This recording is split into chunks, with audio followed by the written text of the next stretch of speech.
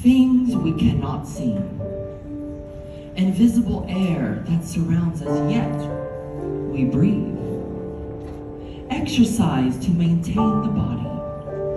Reading and learning to strengthen the mind. But the soul? Subconscious, cognizant, subliminal consciousness. Consciousness is a cosmos belonging to one. It is exclusive but can be shared. We are much more than just a shell. Cognition, emotion, we are energy. We can transport to another place and time, provide ourselves passage, transcend the mind. We can control anger and fear, choose our path via here and here. The power is deep, buried within. Behind a lock it is not, it just needs love to be opened. Refining the soul is essential. Growing in wisdom is key.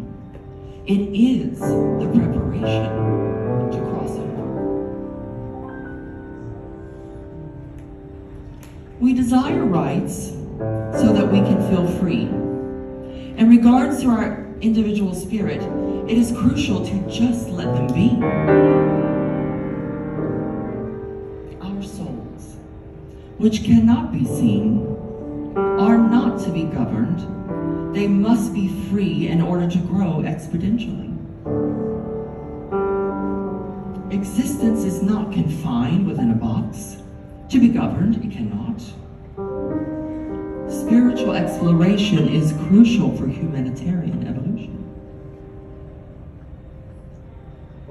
As we look upon one another, what do we see? Are we able to look within, beyond the shell? Can we see? Can we look deep? View our essence? I see you. Can you see me?